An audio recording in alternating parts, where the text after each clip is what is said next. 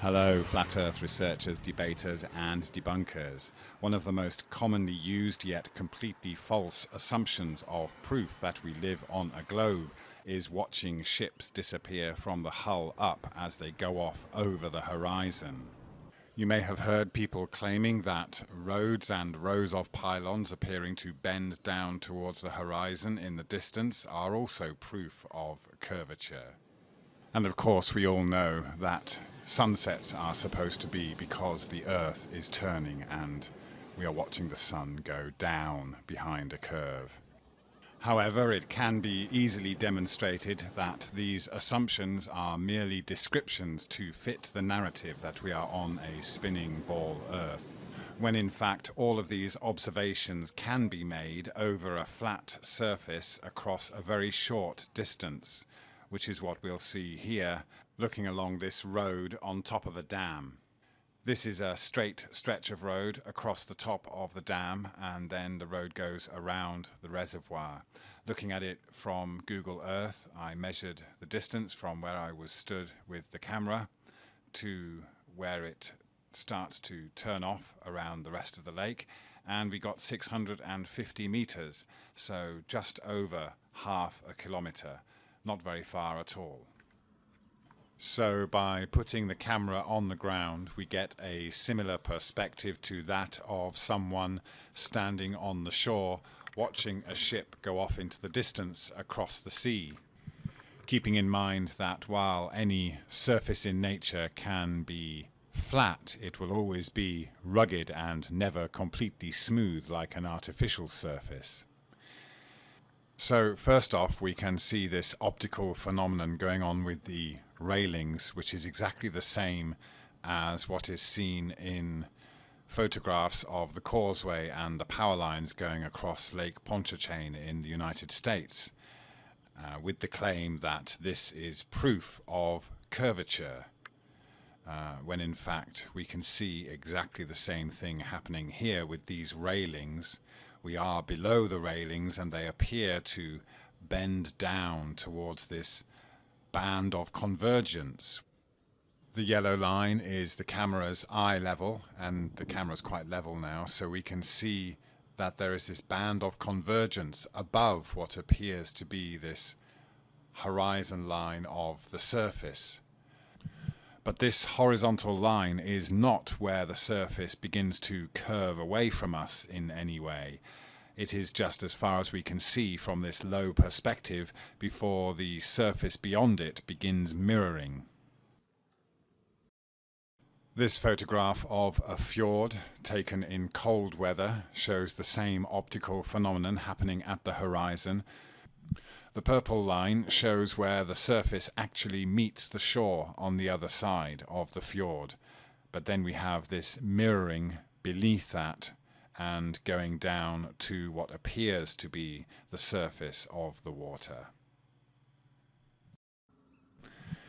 Even with a relatively high perspective above the ground, we soon get this mirroring and convergence.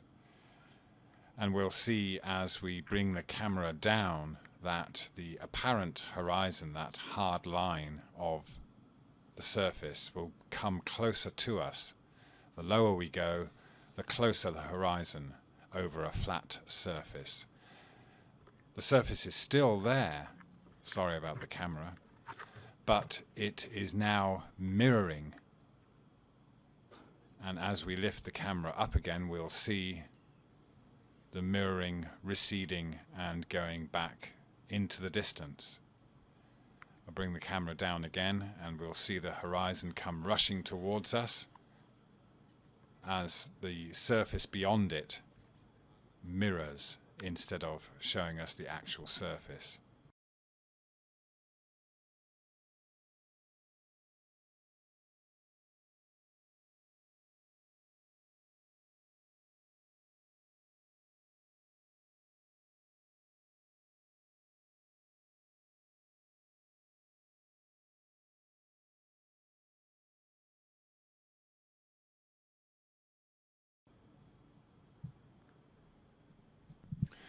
This is why some people will claim that there is a drop in the horizon over distances and that the surface does not appear to rise to eye level, when in fact it does, and the horizon is always at eye level at any height.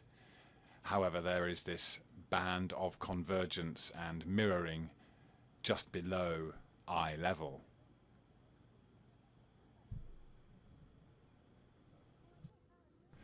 So when we look across a vast ocean or across a blanket of clouds from high above, we eventually see this convergence, but there is no background color like there is here with the trees. So we just get this transparent band, making the apparent horizon of the surface appear lower than eye level, making it appear as if there is a drop in the horizon when the surface is still there, but has just become blurred and transparent in our vanishing point. So again, as we bring the camera down, we can see here that the horizon gets closer across this flat surface, and everything beyond it becomes swallowed up in this mirroring and convergence. The railings go back to looking straight again as we gain more height, and the lampposts and the railings are now following the laws of perspective, but as we go down, the railings get swallowed up in this band. As this cyclist rides off into the distance across this flat surface, we'll see the same phenomenon that we observe with ships going off into the distance and assumed to be going down a curve, when in fact we can see that his feet and wheels are now disappearing, but he is also being mirrored by the surface. So we have the surface mirroring half of that, and the actual rider still on the surface and being observed, even though we cannot see his lower half very clearly. And as he gets further away, there'll be this kind of separation of the two, and we are left with just this top half that seems to be floating above this band of convergence or mirroring from the surface.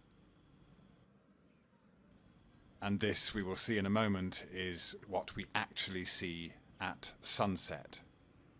We see the sun not going down below this apparent horizon of the surface, but we see first this mirroring, and then as it gets further away, it just disappears, just like the cyclist. I'm going to raise the camera and the cyclist will pop back into view, even though he's on a flat surface. There he is. And you'll watch him go round the corner to the left in a second. So this shows that giving ourselves a little extra height over a flat surface will allow us to see a sunset twice. We don't have to be looking down the curve of a ball. There's going to be an arrow that pops up here, and I'm going to show you right where this arrow points is where the true horizon line is. This is the sun reflecting off the water that's past that water line. That is your true horizon line. And as the sun sinks, or appears to sink, it's not really sinking. But what I want you to do is pay close attention to the size of the sun right now and watch how it blends into its own reflection.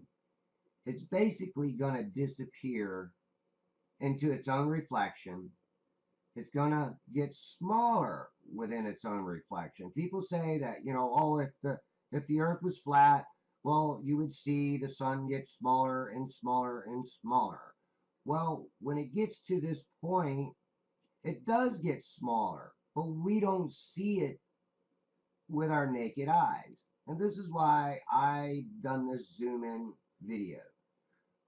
Now, what you'll see is right here, this is where the magic's gonna begin. Because if you watch it on each side, it's going to actually get smaller. It is blending into its own reflection. And you don't notice this standing on a shore because most of us, again, we are just in awe of such a beautiful sunset. Now, with the camera zoomed in, everything does go black around the sun, and it looks like a black hole. And all the light is in the center of that black hole. So it ain't really a black hole, it's a light hole. And I put out a different video, and I think I called it Window into Heaven, and I actually showed this, but I didn't really even notice it myself back then. But now, what I'm going to do is I'm going to put another arrow here. It was a little windy that day, but I waited till this video settled down a little bit, and I put another arrow here to show you where that actual horizon line is. It is there. So what you're actually seeing is the sun is shrinking into its own reflection, and nobody realizes this. Nobody sees this. Now, at the point that I put right about here, actually, is I used the zoom tool. I took that portion of the video from that point to the end of this, to this next transition, and I used the zoom tool, and I zoomed in on it, and I wanted to give you a close-up view and a slow motion view of that sun. Now this is the sun, and it's going to slowly disappear. It's going to do a magic act. It's going to do an illusion.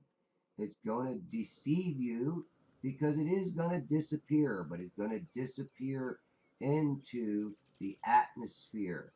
Just like some of my boats that I show that get out to a certain point in their horizon, it disappears back into that mirage, that glass area, that mirroring area, that area that mirrors the sky. So again, I'm presenting this to you as my proof. And again, I don't expect anybody to believe me. They don't have to believe me. But this is what I see. So I've got this thing slowed way down, and this is what I want you to see, how this is working, and how where below this you can see the visible water line, but up above, or above that water line, you can tell that that is a mirroring of the sky. And this is mirrored from the top to the bottom. If you split that in half, it's just mirroring the sun slowly fading away. Now, I am not a professional photographer, but I think that my videos is going to prove to your own eyes what actually happens to the sun. It is a deception. It is an illusion.